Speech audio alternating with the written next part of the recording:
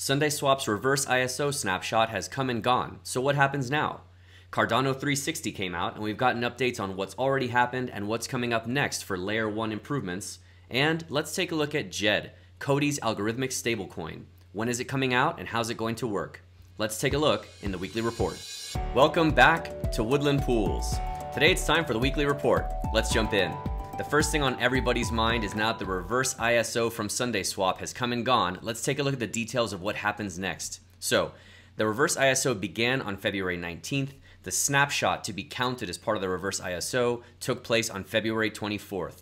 So the snapshot now came and went. So as long as you were delegated to an approved reverse ISO pool before the snapshot on the 24th, you're good to go to receive your free Sunday tokens. The reverse ISO rewards will be distributed sometime in Q2 through a special SundaeSwap faucet that they have yet to release. This will not be through drip drops, and we'll let you all know when it's time and how you can redeem those rewards. Additionally, we spoke about how the whole intention of the reverse ISO was to take some of the centralization that unintentionally happened during the initial ISO and spread it back out to the community, and it was really cool to see some stats on this. SundaeSwap put out that the MAV, the minimum attack vector, a metric that's used to track decentralization on the network, went up from 22 to 29, with almost 2 billion ADA moved to delegate to small single pool operators. And the SundaeSwap team said they hope that the reverse ISO delegators enjoy their new homes. And with that, it's probably a great time to say a huge, heartfelt thank you and welcome to all of our new delegators that have joined us as part of the reverse ISO.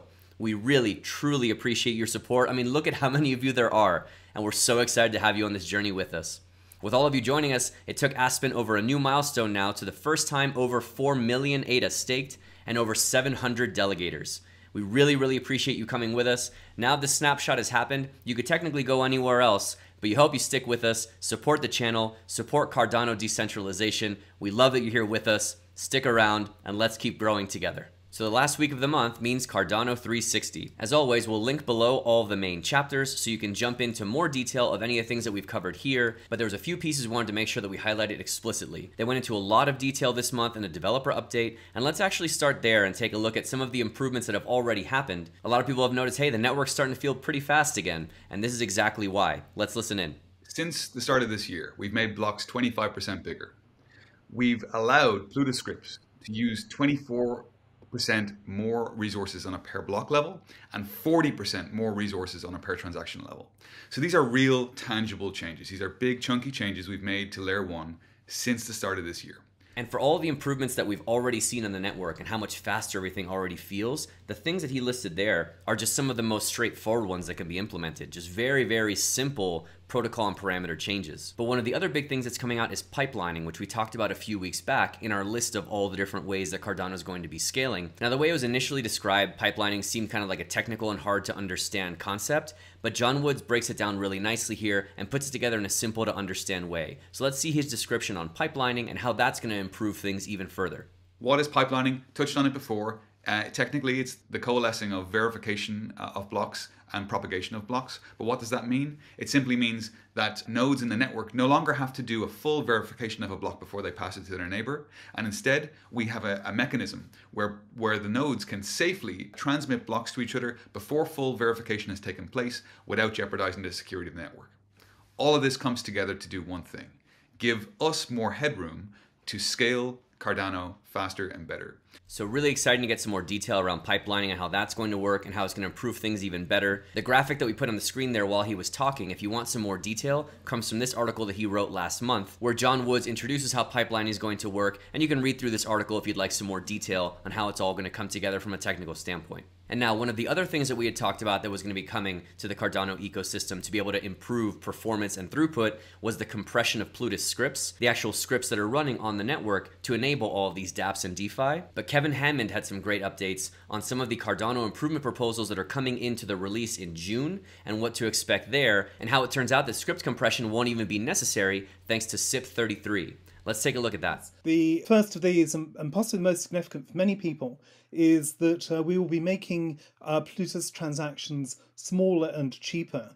And what we'll be doing to enable that is the ultimate in compression, John. So we're not just reducing your scripts by 10%, we're not reducing them by 20%. No, no, no, no, no. We're going to reduce them down to a fixed size. What we're going to do is to store the scripts on chain so they can be reused. So a script will be a few bytes on chain. You'll be able to refer to it repeatedly. That means you won't have to pass that script in every transaction. That means the transaction sizes for Plutus scripts will go down from the current figure, which is about 14, 16 kilobytes. They'll be dramatically reduced. I don't want to say exactly where they're going to go to, but expect a major change there. And because the cost of a transaction is based on the size, because the script sizes will have reduced, that means that DApp users will be paying much less ADA to run their scripts. That's going to be a win-win-win, all-round win there. This is CIP 33. So that's absolutely huge for several reasons. And this is the kind of thing that seems obvious in hindsight, where it's like, well, of course, why would we be sharing a copy-paste of the same script over and over and over again anytime you're executing a swap on SundaeSwap, for example? But, you know, as the ecosystem is evolving and we're just now getting these things rolled out, the nice thing is, these things that seem obvious, this low-hanging fruit, are things we can immediately knock out, and we enjoy the immediate benefits of these performance improvements without having to really go and try and think through and try and come up with some really hard or clever implementation. And these are the kind of things that no matter how the market is looking or whatever it's doing, these are the kind of things, at least for us, that gives us so much confidence in Cardano. Because now every step of the way, every time that a big release has been coming out, we've always hit it in stride and delivered what was supposed to happen. Shelly delivered proof of stake, Goguen delivered smart contracts, and now Basho is going full steam ahead, and we are now seeing almost on a weekly basis performance improvements continually coming to the network. And that's only one of 3 Cardano improvement proposals that's going to be merged in the June release. If you want to take a look at that SIP or any others, we'll include a link below to all the different Cardano improvement proposals, including SIP 33 and the other ones that were discussed in this month's Cardano 360. So then from there was a Project Catalyst update, but today we wanted to take a look at updates from Coti Labs and their algorithmic stablecoin that they're planning on releasing later this year. And we wanted to start with the most contentious question that's been going back and forth for a while now. How the hell do you pronounce the damn thing? Just in terms of terminology, Djed, and that is the proper way to pronounce it. Djed, the D is silent, comes from ancient Egyptian as a sign of stability. And okay, great. First mystery solved. But with that, let's take a look at what Djed is. Djed is a stablecoin that is based on a very advanced algorithmic design. It uses smart contracts to ensure price stabilization, and the coin will hopefully be the biggest one in the Cardano ecosystem. So it will be very useful for decentralized finance operations and everything else that requires a stablecoin. It's more than just that. Down the line, you know, there is a belief that fees should be paid with a stable currency, obviously, to give the users a way to predict what they'll pay. And we believe that down the line, all transactions fees should be paid with a stable coin, and Djed is a very good use case for that. And the fact that it's an algorithmic stablecoin that uses a smart contract to automatically rebalance itself is one of the biggest and most important selling points of Djed. If you want some more information on how Djed works in detail, we covered it a while back, so check that out. But then from there, the question is, this all sounds really great. We know how to pronounce it. We know what it's going to do, but what does the timeline look like and what should we expect? So let's take a look at when Djed might be coming out and when we can actually start working with it on testnet and then on mainnet. What it means is that we'll be probably going to testnet next month in March, then do a third-party audit, and then go mainnet in a matter of 6 to 8 weeks past testnet, just to make sure that everything is working properly, as it should be for what will become one of the biggest stablecoins out there. So really exciting stuff. Can't wait to finally have a strong stablecoin on the Cardano network. We've been waiting for it for a while, and it looks like it's right around the corner. From there, we've been hearing a lot of talk about the Metaverse. They did a whole long section with a Metaverse introduction and update.